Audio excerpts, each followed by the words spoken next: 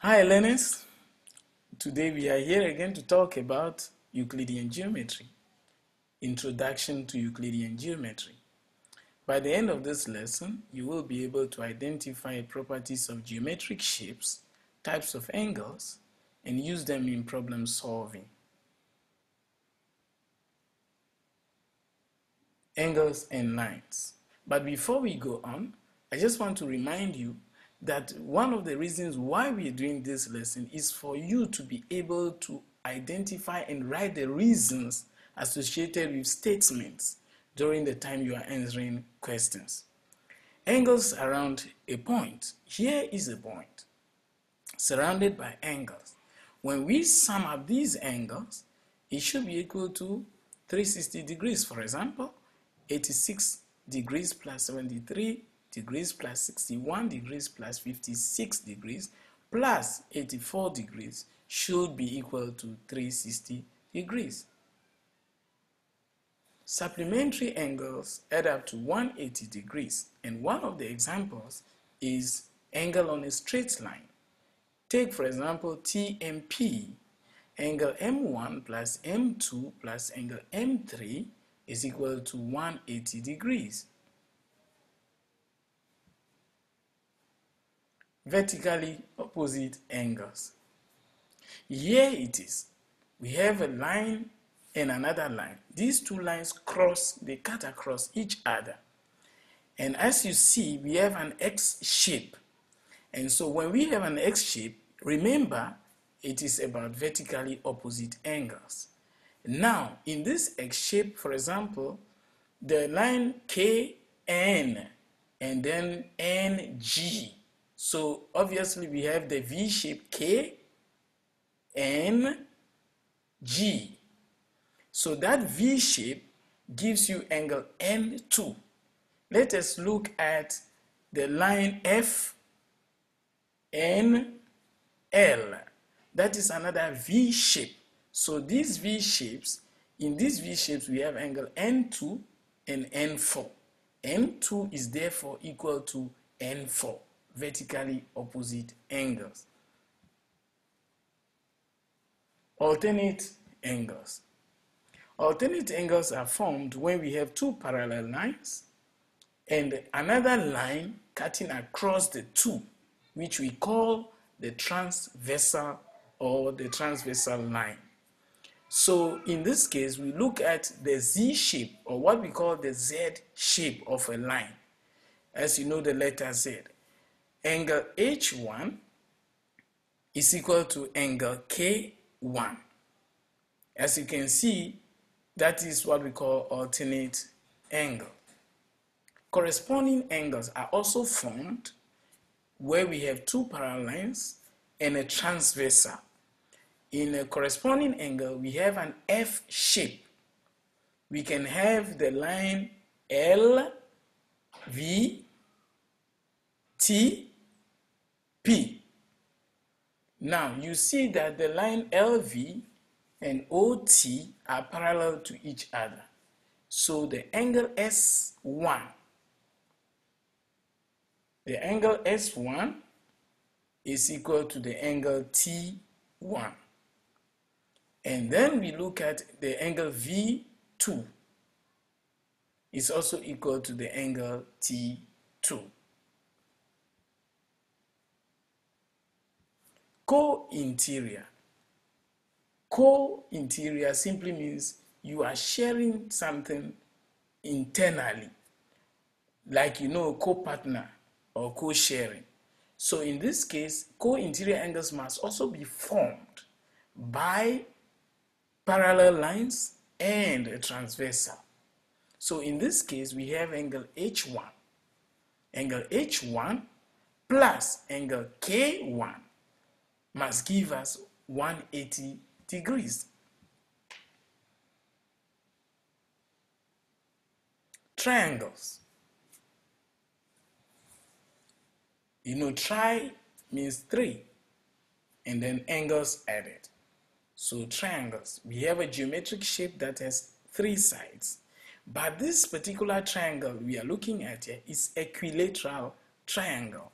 What does it mean? Equi means equal. Lateral means lines. So all the three sides of an equilateral triangle are equal. And the interior angles are also equal. Scalene. The word scalene tells you that this triangle is spatial. All the sides of the triangle are different. Each and every side is different from the other in length. And the interior angles are also not equal. Isosceles triangle. Isosceles triangle has a very important property. Two sides of the triangle are opposite each other and are equal.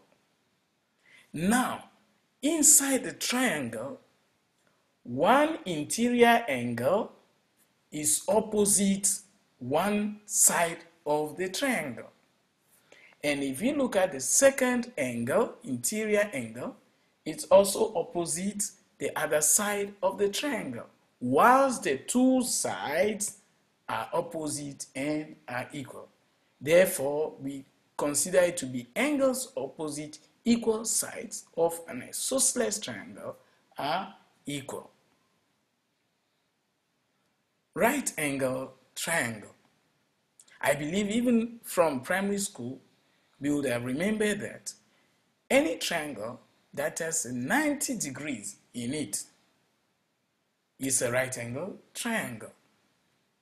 And when we talk about right angle triangle, obviously you will remember what we call the Pythagoras theorem, which says the square of the hypotenuse is equal to the sum of squares on the other two sides. AB squared plus BC squared is equal to AC squared.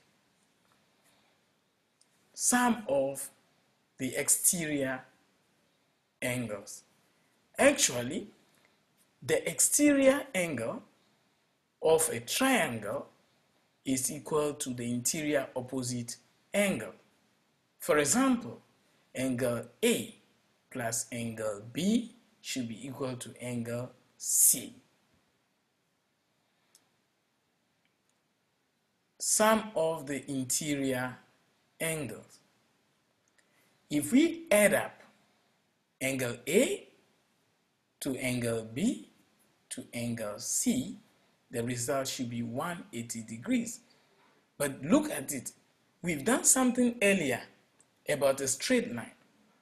Look at angles C plus angle A plus angle B. That also gives you 180 degrees.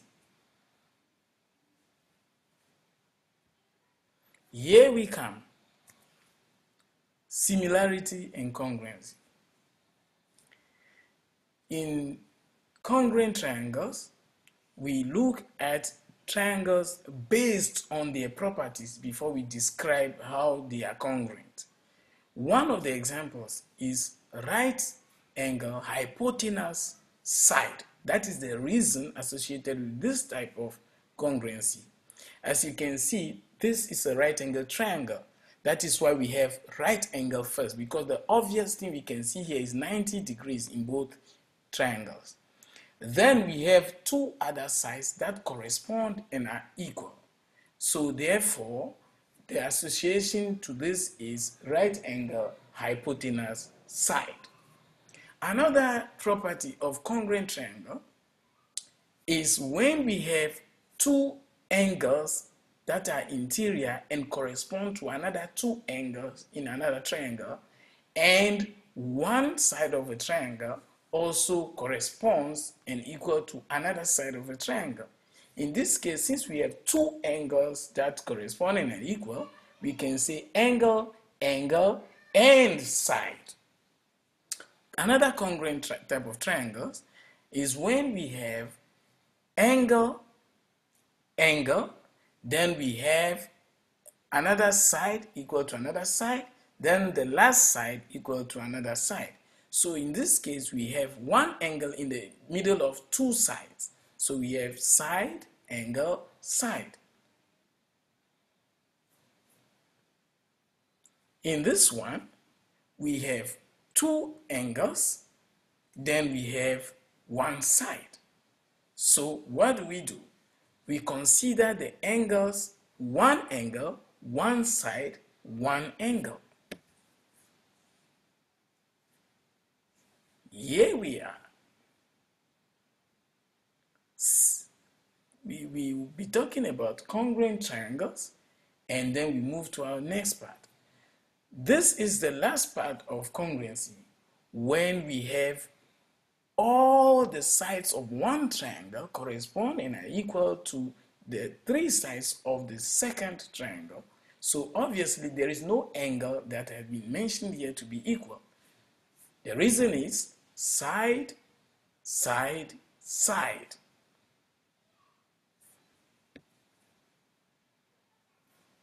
Similar triangles.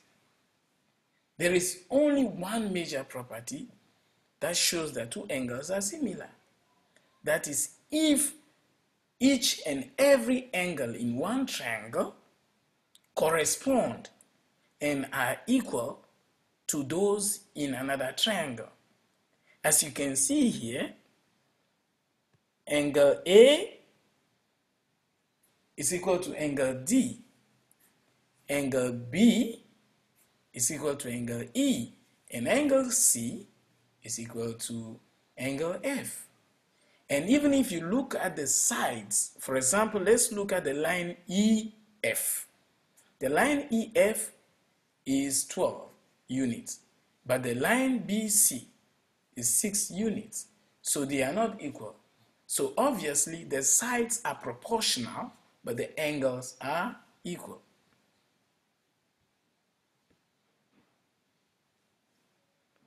Properties of quadrilateral. What is a quadrilateral? What is the meaning of the word quadrilateral? Quad is 4 and lateral is line. The first property that we can talk about, or the first shape under four-sided figures, parallelogram, according to our lesson. In this case, we look at parallelogram. The opposite angles are equal. Opposite sides are equal and parallel. Diagonals bisect each other. As you can see, what is a diagonal line? BD is a diagonal line and AC is a diagonal line. The sum of any two adjacent angles is equal to 180 degrees. Now look at rectangle. Be careful when you are comparing parallelogram to rectangle. Now, in a rectangle, all the angles of a rectangle are 90 degrees. All the four angles you see there, each of them 90 degrees. Opposite sides of a rectangle are equal and parallel. So as we look at a parallelogram and a rectangle, opposite sides are equal and parallel. Diagonal lines of a rectangle bisect each other. Rhombus. Rhombus is a special shape also. Opposite angles are equal. For example, angle B is equal to angle D, and then angle A is equal to angle C. Opposite angles are equal. All sides are equal and opposite sides are parallel to each other. Diagonals bisect each other perpendicularly. What is that? Perpendicular? 90 degrees. As you can see at E, that is 90. The diagonals meet and form 90 degrees there. Sum of any two adjacent angles is 180 degrees. Square. Don't you think that a square looks similar to the rhombus? But they are slightly different. All the angles of a square are 90 degrees. Angle C is 90, A is 90, D is 90, B is 90. All sides of a square are equal and parallel to each other.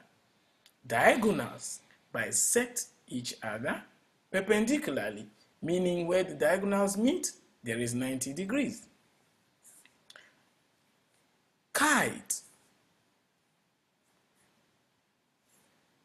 In this diagram, we can see that two distinct pairs of adjacent sides are congruent.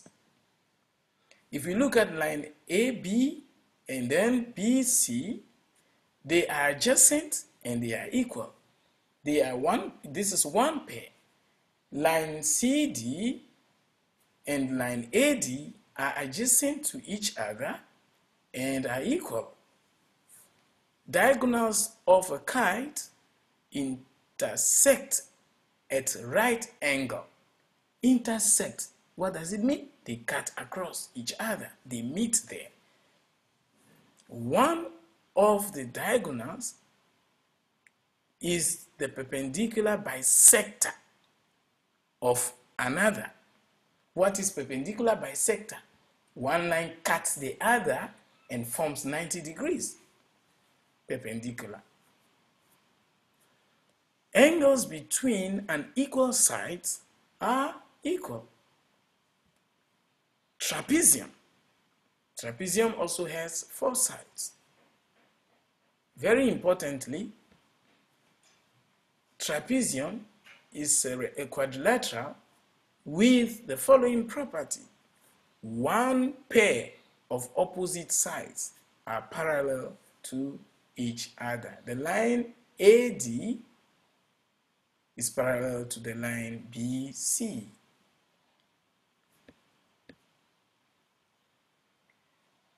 Learners, we've come to the end of this section. It's been very fascinating, very intriguing, and we believe that with this introduction, you are able to refer to some past exam questions and answer questions relating to this lesson. If you need help with online or offline tuition, do not hesitate to contact Edgewood Academy via +2731 714